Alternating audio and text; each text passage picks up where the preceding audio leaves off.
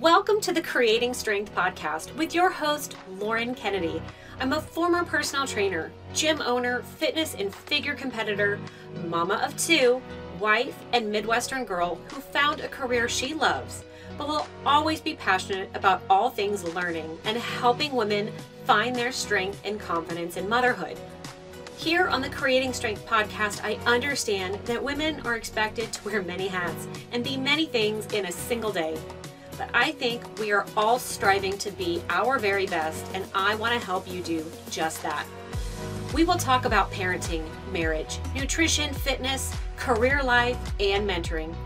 You are going to get practical tips, tools, strategies, and hear interviews from other women and moms to give you the inspiration you need to help create your strength.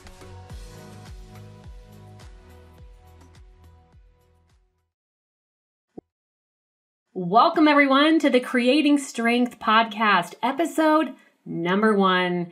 I could not be more excited to be sitting behind this microphone today and, to tell you the truth, facing my fears. The thought of doing this podcast got me super excited. I thought to myself, I know there's a lot of podcasts out there, but this is something I feel called to do, and yet I am scared out of my mind to get this microphone and just start recording. I feel like most of my life I've been able to face my fears, and when I do that, really great things happen. But I know a lot of you can relate to having fears that are debilitating. They prevent you from going after really big things. They prevent you from doing things that you feel like you were meant to do. And I don't want to live like that, and I don't think you should either.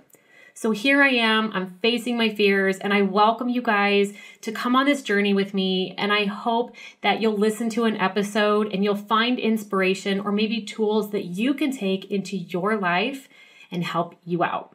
So before we get into today's episode, I want to talk to you about some goals that I had in 2020.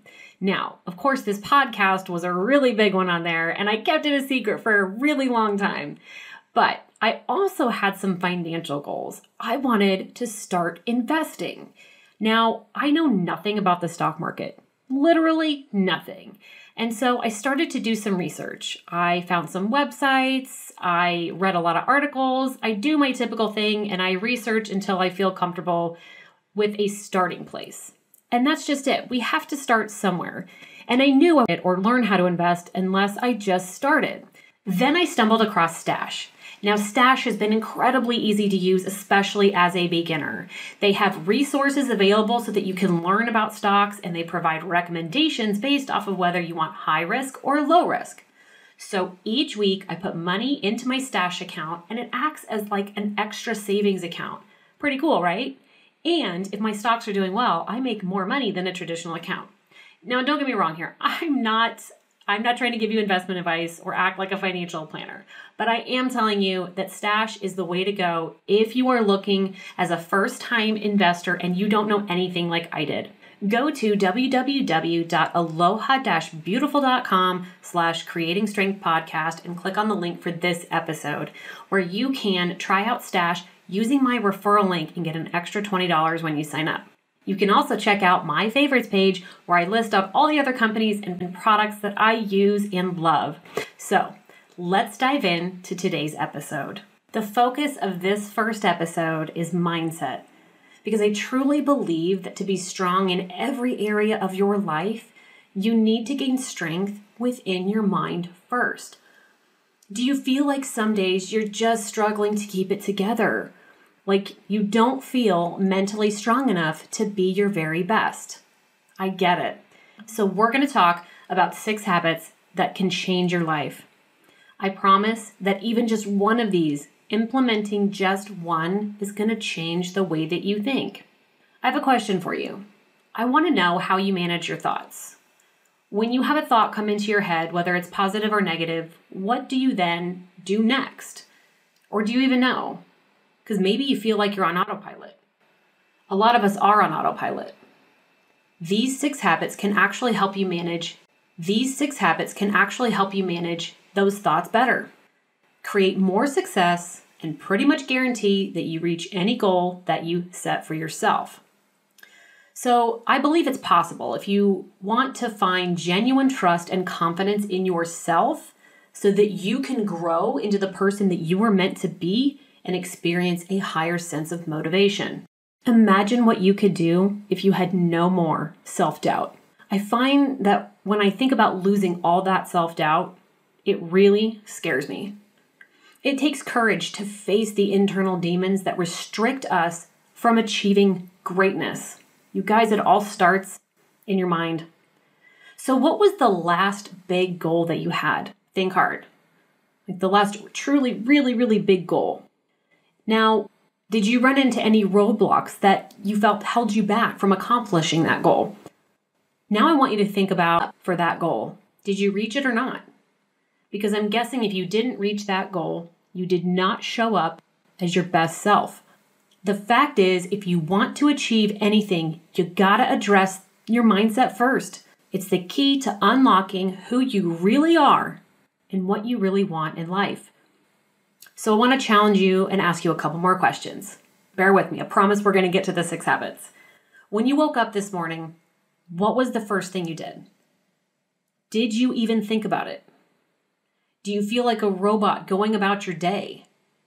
Do you want to strive for more, but you just don't have the energy? These 6 habits can actually make you more conscious of your actions. And when you're conscious of your actions, you start to realize those actions that don't serve you. We need to focus on the actions that serve us and our goals and the people around us. We need to show up as our best self for our coworkers, for our friends, and especially our family. So let's dive in to the 6 habits. Number 1, silence. Quiet your mind. You got to practice silence to gain better clarity. You want to stay relaxed but attentive in that silence. And I'm not saying to meditate for 5 minutes. I'm saying practice silence and shoot for 30 seconds. It's not going to be easy.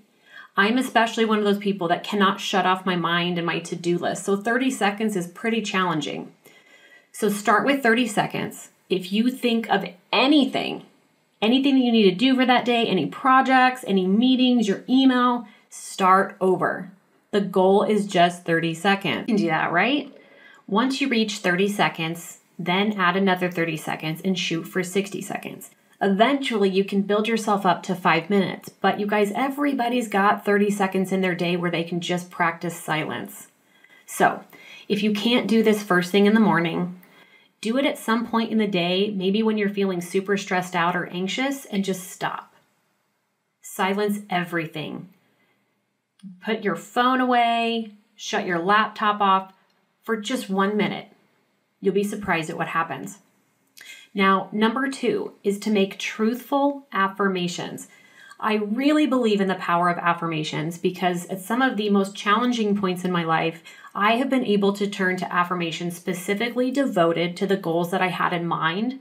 And I believe that those affirmations had a big part in me achieving what I set out to do. It had in me achieving what I set out to do.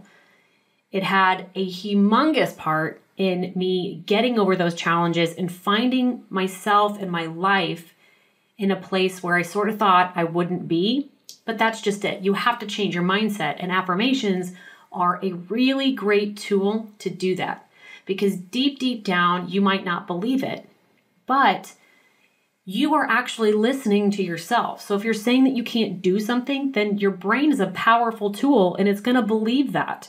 But if you constantly tell yourself that you can do it, your brain's going to find a way to get it done. So to find affirmations, if you have trouble writing your own, I've got a free resource for you guys located on the blog post for this episode, Aloha Beautiful Affirmations. It's a free download and it is chocked full of some of my favorite affirmations. So if you're interested and you guys need some help, I've got that for you already. So some of my favorites include I forgive myself and I set myself free. This is a new day. I begin anew and claim and create all that is good, and so it is. You are a unique and beautiful soul. I accept my power. Today is the future I created yesterday. And I know to some of you that might seem corny, but you guys, if you've got goals, this is one of the biggest tools you can use to get there. So again, if you're not sure of what affirmations to use, head on over to my website, download the free guide. You'll thank me. Now let's talk about number 3, visualization. So I've already told you how powerful the mind is. Not only should you sit in silence and change the way that you're talking to yourself, but you need to visualize what you want in life. Whatever your goals are, you have to be able to see yourself accomplishing them.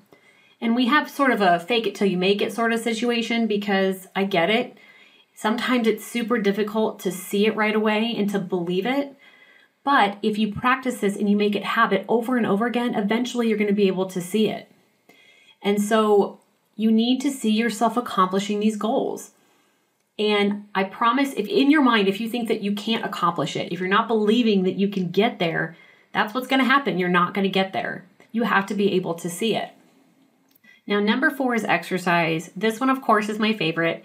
I discovered pretty quickly after I started my business that working out in the morning was one of the best times to work out. But I'm not going to lie, if you can't get it done in the morning because of your schedule, then the best time to work out is when it works for you. But I know that I feel mentally better, more prepared for the day when I get it done in the morning. So, research from Brigham Young University found that exercising in the morning can actually make food seem less appealing. They found that women who exercise for 45 minutes in the morning were less fired up about tasty images than those who skipped their workout in the morning. So what's more, the morning exercisers didn't actually consume more food than the other group over the course of the day. So you'll consume fewer unnecessary calories, you'll be more active all day long, you'll actually be burning more calories, you'll burn more fat, and you're going to lower your blood pressure. So those are just some added benefits of working out in the morning. Another study found that you'll actually also sleep better at night.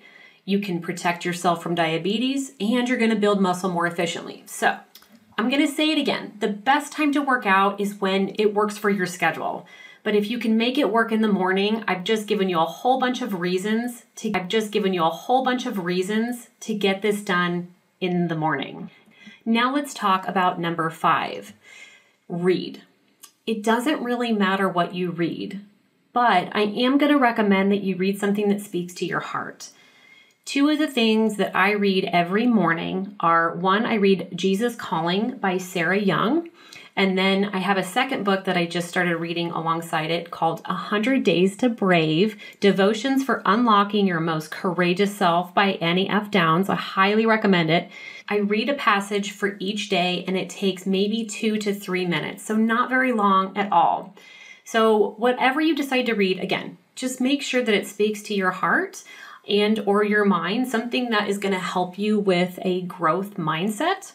Which leads me to number 6, journaling. Again, you don't have to do this in the morning. In fact, I actually leave this one for the afternoon. Never been super consistent with this, but another one of my goals for 2020 was to journal and to start writing down things that went right. Some advice that I got from a friend of mine that has just stuck with me. And so you don't have to take long to do this. You don't have to write pages upon pages. I think that's where we get stuck, is we have this grand mindset of doing all these things and we have to write 3 pages, or if we read something, it's got to be, we read for 30 minutes. And that's just not the case. These tools can help you and take a matter of just a couple minutes. I tend to journal 3 things that I'm grateful for. 1 thing that I appreciate about where I'm at in the journey that I'm on. And then I like to write down 1 or 2 things that went right that day. And I think this is pretty important because I know that I also highly recommend that you write your goals down every day. For some of you guys, this might be super unrealistic. Just start with a couple of these tools. But whatever your goals are, writing them down every single day can be super, super powerful. 1, if you don't have them written down, after you listen to this episode, go write them down immediately, but then take it one step further and write them down every day. That is also something that is incredibly powerful for your mind. But I truly think that all of these habits have incredible powers to transform your life in many different ways. So if you're struggling with your mindset, if you find yourself talking negatively and telling yourself stories, it's time to change that. Let's bring in 2021 with a positive and powerful mindset. So implement just one of these, you'll see a difference. And implement all 6, you'll see a crazy big difference. But if you do them all in the morning, I think you guys are going to find that you're more productive throughout the day and you feel more energy or on autopilot. So that's it for me on episode number 1. If you made it this far, I couldn't be more thankful that you tuned in to listen to my first podcast episode. If you feel inspired and you liked what you heard, go ahead and leave a review and hit subscribe. I am really excited for next week's episode where I actually get to interview one of my coworkers and somebody that I consider a dear friend of mine who's got some powerful advice for you guys. So stay tuned for that. And don't forget to go to my website, www.aloha-beautiful.com, where you can find more fitness tips, nutrition tips, and also some great free resources to help you guys with your goals. And like I said, there is a free resource for those affirmations. So until next time, guys.